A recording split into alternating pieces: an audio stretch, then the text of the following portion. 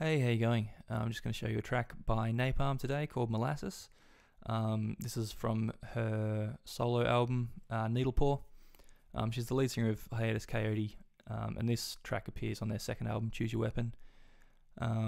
It's just in standard tuning, and she just uses her fingers to play, no pick.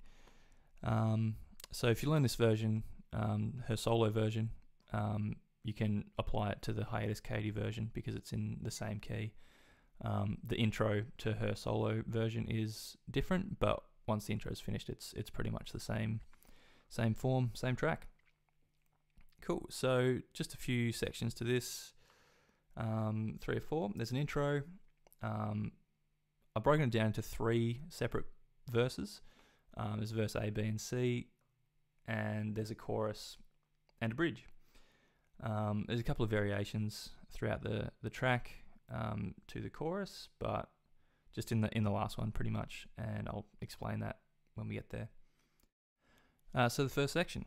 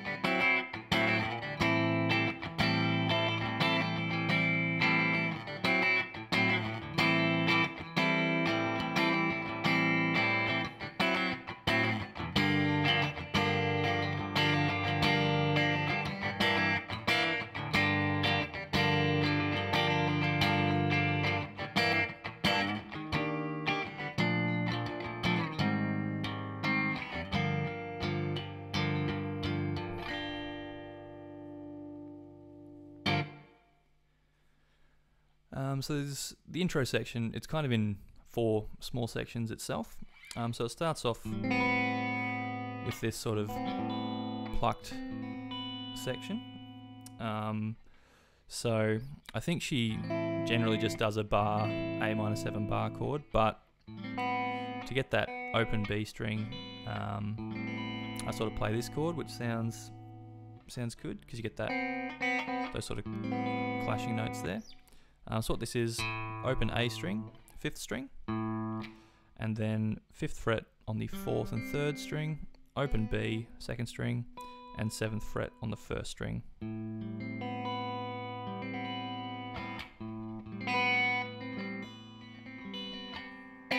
Then the 2nd chord, bar the 3rd fret, the top 4 strings, and then put your pinky on the 5th fret, 1st string. And then the 3rd chord, this D9 chord. So 2nd finger on the 5th fret, 5th string, 1st finger on the 4th fret, 4th string, and then 5th fret on the 3rd and 2nd string. And the rhythm for all this.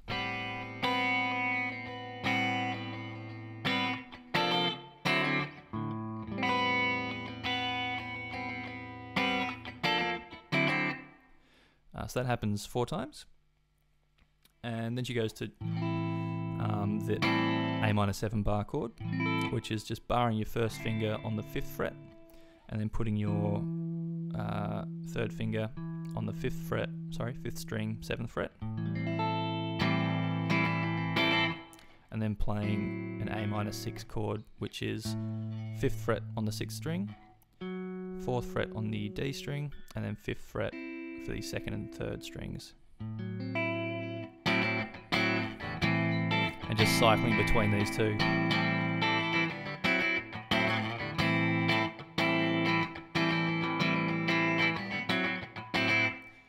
The 3rd section of this intro is the same thing, just moved down 2 frets. So you've got a G-7. So again, barring all 6 strings, this time in the 3rd fret, and then 5th fret on the 5th string.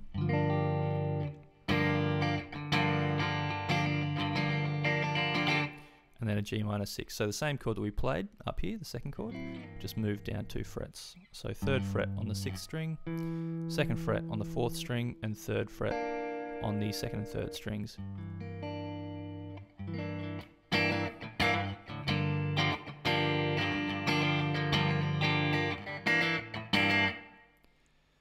And then the 4th section of the intro is actually the end of one of the verse sections. So it's an E flat major 7, which is 6th fret 5th string, then the 8th fret 4th string, 7th fret 3rd string, and 8th fret 2nd string.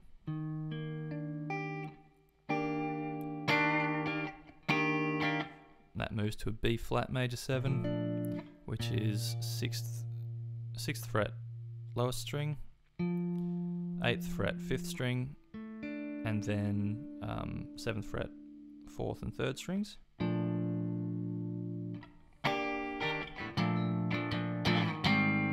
Move the exact same chord shape down 2 frets, so you've got an A flat major 7. So this is 4th fret on the 6th string, 6th fret on the 5th string, and then 5th fret on the 4th and 3rd strings. And then a G minor 7. So 3rd fret on the lowest string, 5th fret on the 5th string, and sorry, just bar the 3rd string and play the low 4 strings.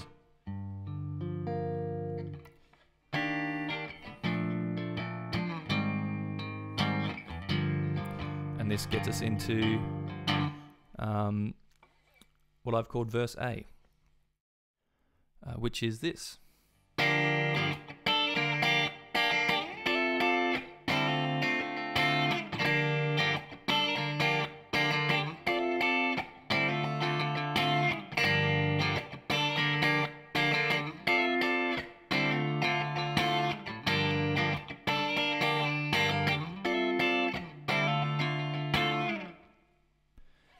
So we've just got 3 chords here. So again, we're just sitting on that G minor 7 that we finished the intro on. So again, just 3rd fret barred, all 6 strings, and then you've got 5th fret on the 5th string. She just sort of doubles the melody that she sings on this top note. So it's just 5, 6, open. That's on the top string. And then she moves up and plays this F major 7. So barring the top 4 strings in the 10th fret, and then hammering on 12th fret on the 1st string, and then playing a D minor 7. I think she hammers that on as well. So that's barring the 5th string, the top 5 strings. Sorry, 5th fret, top 5 strings. Then you've got 7th fret on the 4th string, and 2nd finger on the 6th fret, 2nd string.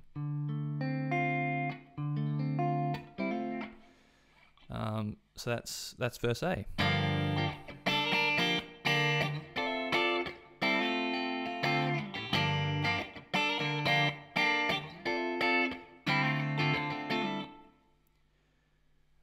So that's first heard at 1 minute 8 seconds in the Napalm version, and then verse B comes in just after 1 minute 30, and is this.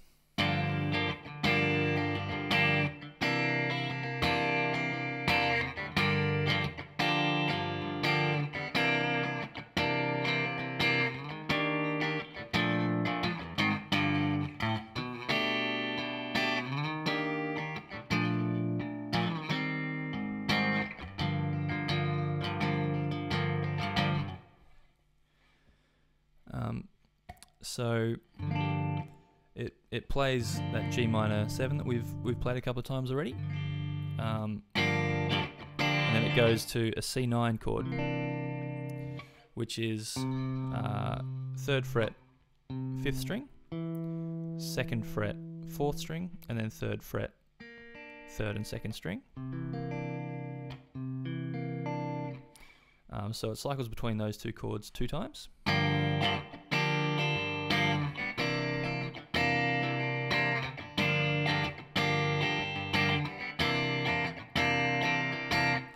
Then it goes up to our E flat major 7 that we learnt in the intro. Then the B flat major 7 that we learned in the intro. A flat major 7 that we learned in the intro. G minor 7 that we learnt in the intro and we played a couple of times already.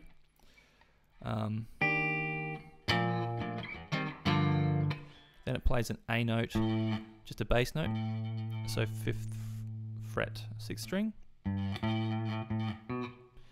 And then a B bass note, which is 2nd fret, 5th string. And then keep that bass note held down and basically play a D sus4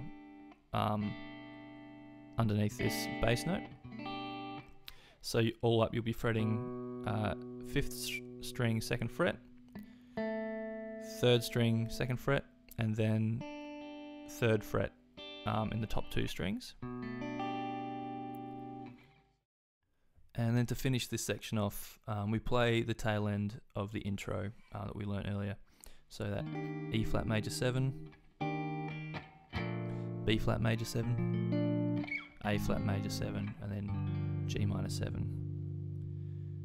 So I'll play this verse B again, all the way through.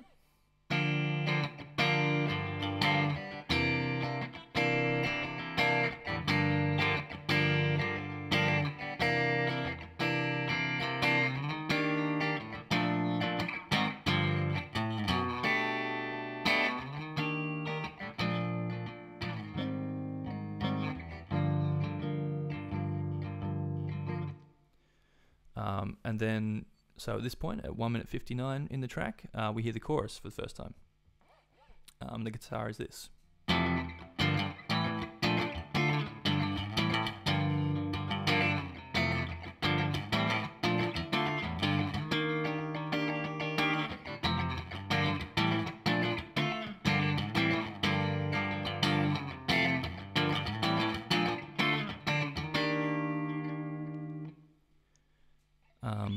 So we've got a lot of similar shapes that we've already been playing. So we've got an F major 7 as the first chord.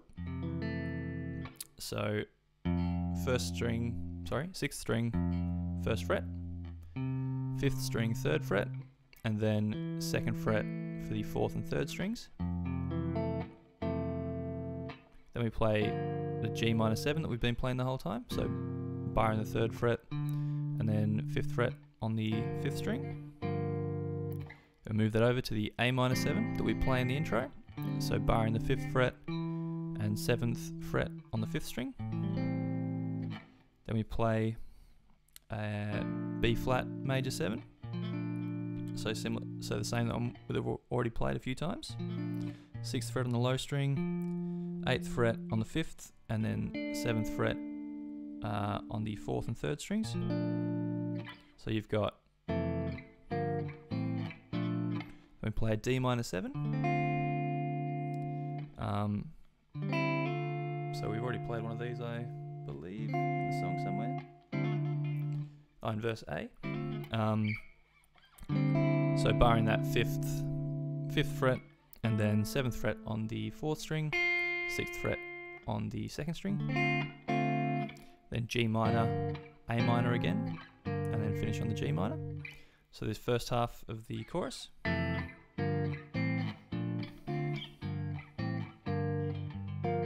Then we repeat exactly the same thing up to a certain point.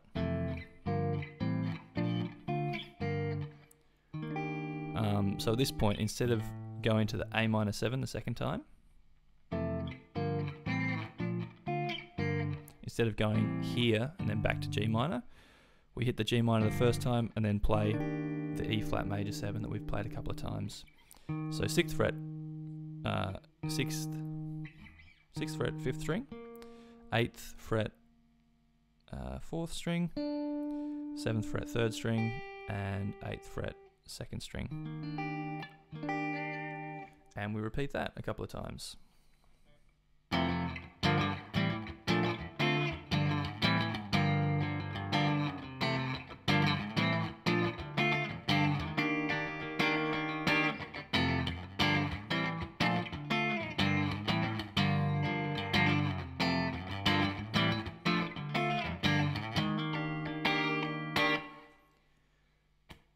So at the end of the first chorus, we go into verse C. So this is at about 2 minutes 45 in the track.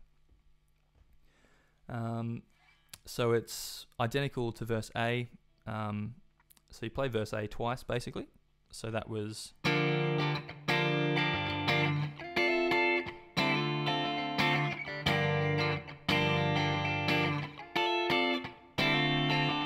So that's the same. G minor again. So it's pretty much the same as verse A, except instead of playing this D minor 7, we're playing a D major 7. And then we're playing an A minor 7 just before we go back to G minor 7. So exactly the same, G minor 7, then that F major 7, and then D major 7 here, which is 5th string, 5th fret, 7th fret, 4th string, 6th fret, 3rd string, and 7th fret, 2nd string, and then the A minor 7 that we've played a couple of times. So barring the 5th fret and 7th fret on the 5th string, and that's just like one beat before the G minor 7, and you play this bit 2 times.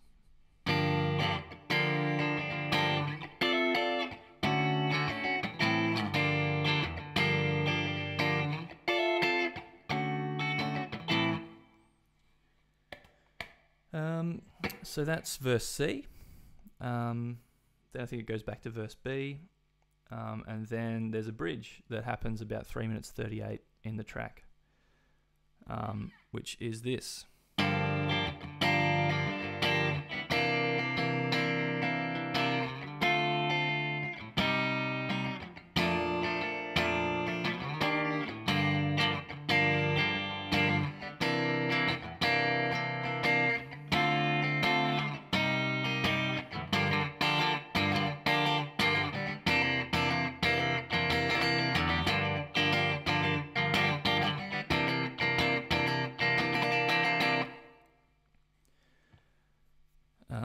So it starts out, so pretty much chords that we've already played, just in a different order. So we've got our G minor 7, then the C9 that we play in verse A, then D minor 7, then C minor 7, which is the same as D minor 7, just moved down 2 frets. So you're barring the 3rd string, third fret, top 5 strings, and you've got 5th fret on the 4th string, and 4th fret on the 2nd string, and then we're playing a B flat major 7, which is the same chord as the one that we play up here. But I just watched a live video and she plays this one. So it's 1st fret on the 5th string, 3rd fret on the 4th string, 2nd fret on the 3rd string, and 3rd fret on the 2nd string. And she plays a quick E flat major 7 just before she goes back to the top of this bit. Same E flat major 7 we've played several times. Then she repeats it, and then instead of going to the B flat major 7 the second time around, she just starts cycling between the G minor 7 and the C9 chord. This is that better,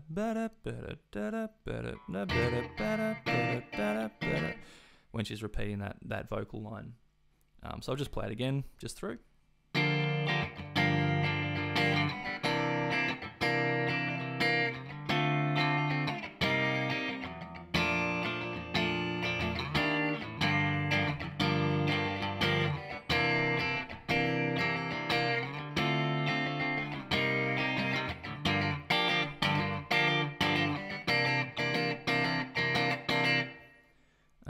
Etc. Then it's just the chorus again at the end. The only difference this time around, the very first time that she plays the chords, it's a bit of a different pattern. So it's the same chords, it's just broken up a little bit.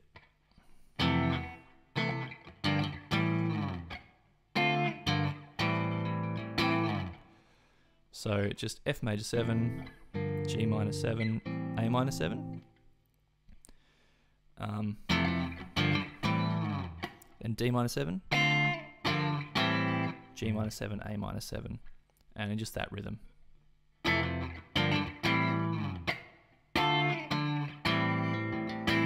Then back to the regular.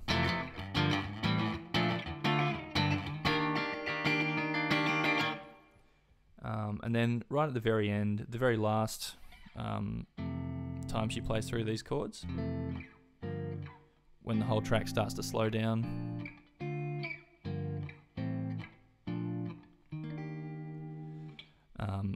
she plays through it, and instead of going from the G minor to the A minor 7 back to the G minor, she goes G minor 7, A minor 7, B flat major 7, and then finishes on the E flat major 7 that we've played a lot.